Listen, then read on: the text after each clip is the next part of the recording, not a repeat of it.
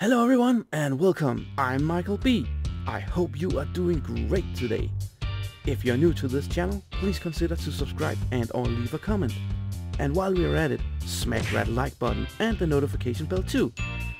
I will surely bring you more videos on simulation, survival and strategy games every week. If you've been here before, welcome back!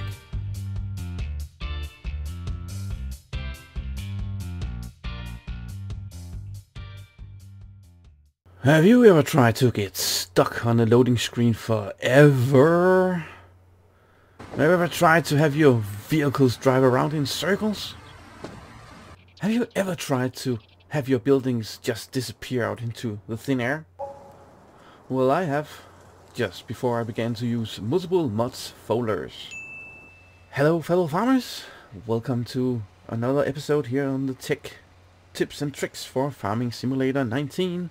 This video, how to use multiple mods folders, is for you that either plays on maps that are not in-game, that will say other than Estancia, Lepajo, Ravenport or Felsbrunn.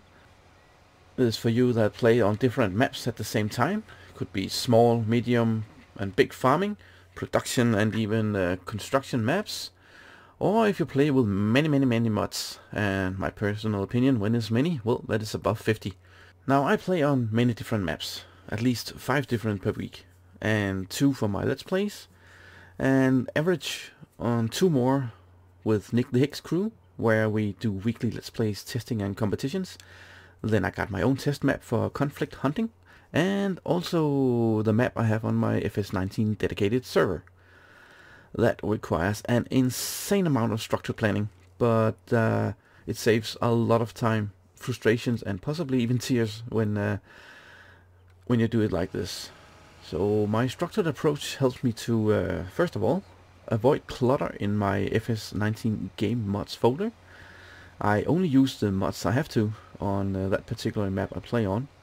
And 2, I avoid the term that is called bleeding, and that exists if you have multiple maps in the same mod folder. It's just a fact in FS19. It happens from time to time when putting several maps in the same folder, and it's not really possible to predict what map affects another map. But it will give you unpredictable errors, and it often makes your game to crash. So in order to avoid this term bleeding, it is highly recommended to keep your maps in separate folders. And 3, avoid the game to load up all the mods you have in your games folder.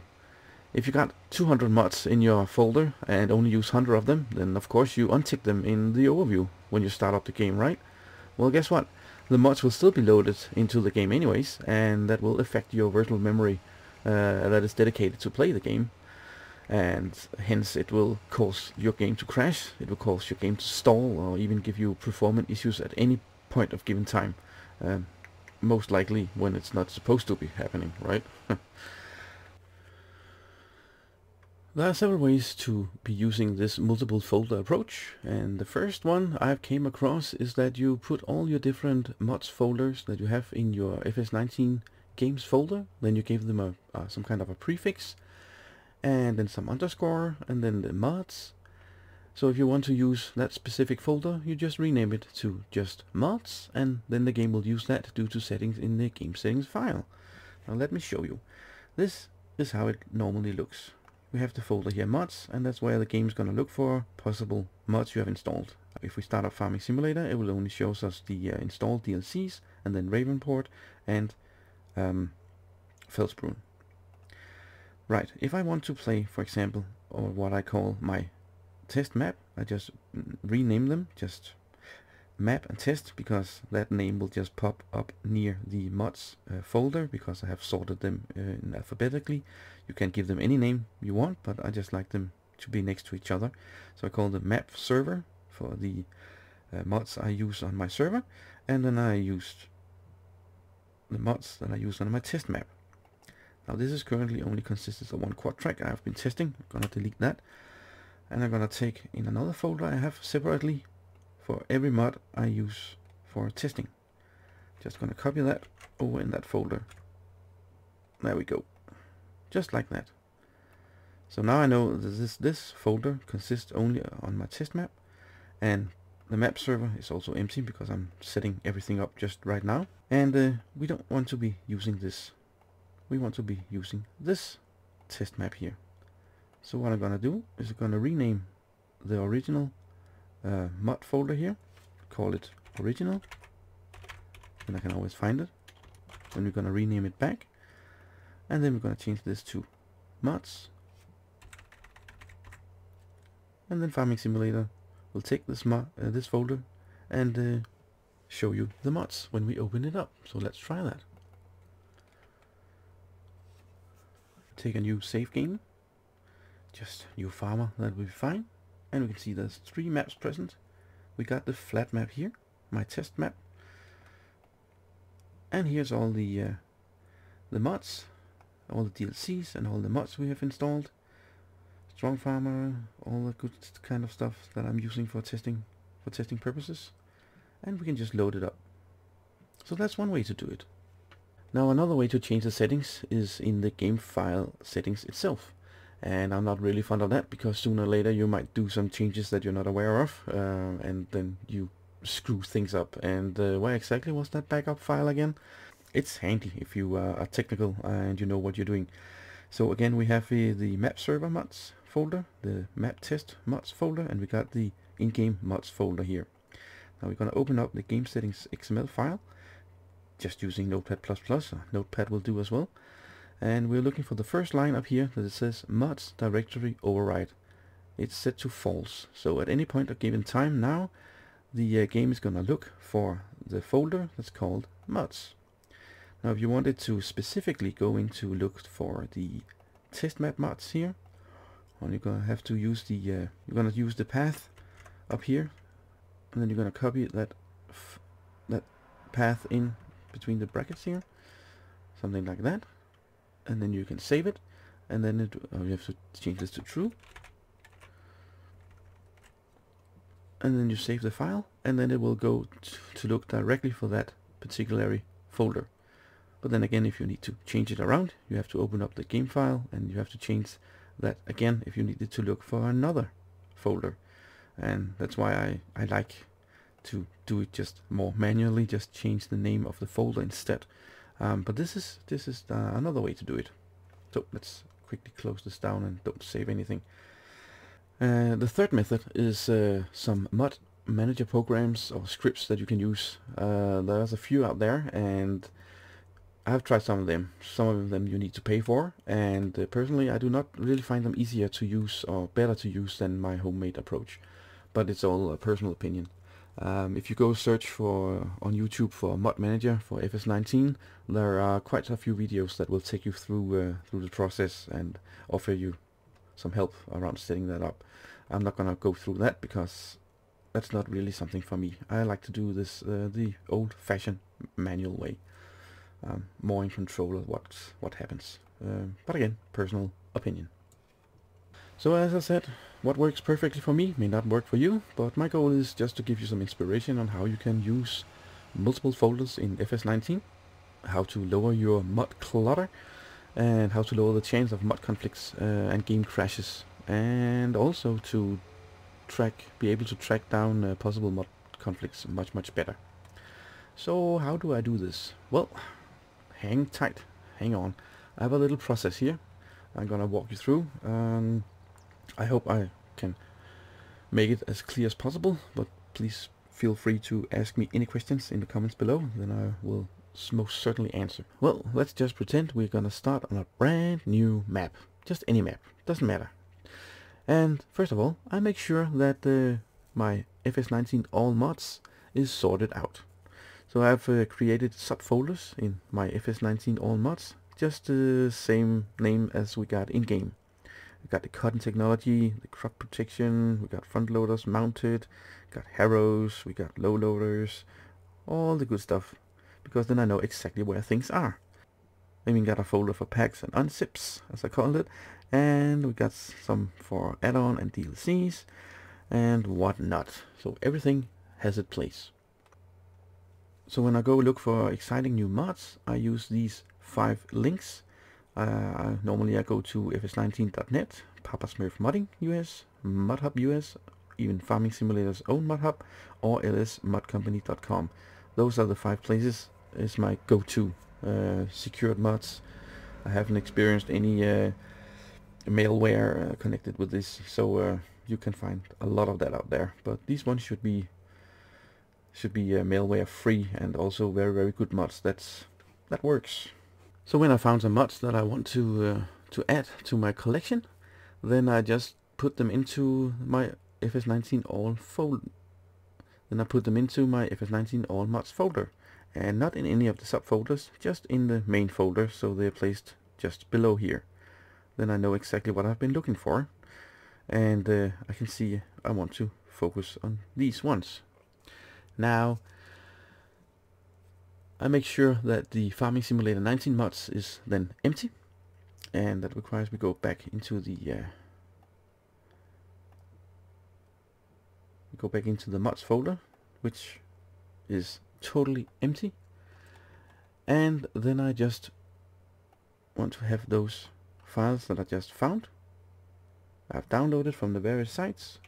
I put them in my FS19 mods folder. Now the reason that I'm using this flat map is because it contains absolutely nothing. Well, it got a few buildings, it got a shop, and it got an animal buying place, and a single shed, and that's about it. So nothing should really interfere. So the idea is that if these mods do not work on this flat map, then they surely will not work on any other map, right? So here we got 7 mods in our Farming Simulator 19 mods folder, and now we can just start up the game. So I start up my game with a brand new save game. New farmer, doesn't really matter. Go to my test map, and then I hit the tilde key, the key just above your tab. It's gonna show you the log on the fly, and then we hit continue and continue again. We're gonna select all the mods, gonna start it up, and then we can see what is being logged from the game. And we should look out for warnings and errors, and I didn't really see anything that gave concern. I think there was one thing I found, something, just saw that.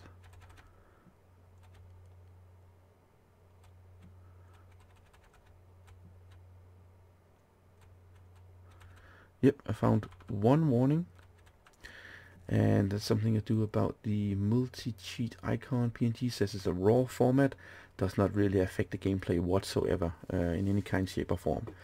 What you want to look out for is the errors. If it says error, then we got some issues, then we got some problems, and that mod should definitely be moved out of the mods folder. But here, there's just one warning, and I think that will do. So everything's fine, tickety boo. Those mods I just found there is ready to go. So as we saw, all the mods work on the flat map, and they've been copied over. So now we don't need that anymore, but we need a new map. So let's pretend we have been out looking for a map and know exactly the map I want to look at. Now I'm just stumbled across a map that's called Old County Life by Cas64. I really want to look into that, and I really want those mods we just found. I want them to work in that map. So first of all, we're gonna remove the flat map, so we only got one map per folder, right? So we should avoid any conflicts there. So now we just load up FS19 again with the new map and check the log for potential warning and errors. New save game, continue, there we go. The Old Country Life, continue there, continue, and we're gonna make sure all the mods are marked, they are, and then we're gonna start. And already see here, we see again the warning, that's the multi-cheat icon, that's okay, and we can start looking in if we're gonna find something. Gonna check the log, and doesn't really seem to be anything. Loading the sounds that we can hear. Toot toot. So if you are in doubt that you did see something, I think I did. Yep, we got a warning here. It says configurations are not present anymore. Ignoring configuration viable DPS. Yeah, it's nothing something with the gameplay again. It's just a warning that a particular tractor does not have configuration or GPS. So that's fine. Nothing game breaking. We can just click start. And then we know those mods we just found gave no cause to errors. Now we have a message pop up here that says the Old County Life need global company version 1.0 or greater to get this map to mod to operate. So we just need to go to get that one if we want to continue with no errors. That's all fine. But those mods that we were looking at, they are working. So then we just need to go out and find some global company if we want to continue. Now back into the Farming Simulator mods folder. Then we know this is the mods we want to play with on Old County Life. We can apprehend it to OCL. And we're just going to rename it as we saw before. Make a new map. Make a new folder. Call it Old County Life _ mods. There we go. It's right there. And then we're going to go to the mods folder where we had this. We could just rename the folder here. Going to remove them. I just like to do it this way. There we go. So all the mods we know the working is in this folder, and we got this folder. The original Farming Simulator 19 mods folder is just empty. So every time I want to play on the Old County Life mods, I want to use them in the game, I just rename this to mods and rename this to original mods, and then we're good to go. So that's the way I do it. Now there will always be potential for game errors and game crashes, but by doing this you have a great start, and you already have the mods sorted out that you know could ruin your gameplay. It's just finding 20 mods, shove them in the mods folder, and just start up the game, and then you have a crash. It's just which of the mods were actually causing errors, and is the map? Is the map that's causing the errors, or is the mods? May not be the map, but it may be the mod. But then again, use your log to look into it. And of course, if you're ever in doubt where your log is, the log you'll find in the Farming Simulator 19 folder, and you can just re-click it, and it's gonna show us the exact same information that we saw in the load up of the game. And you just look for warning and errors again.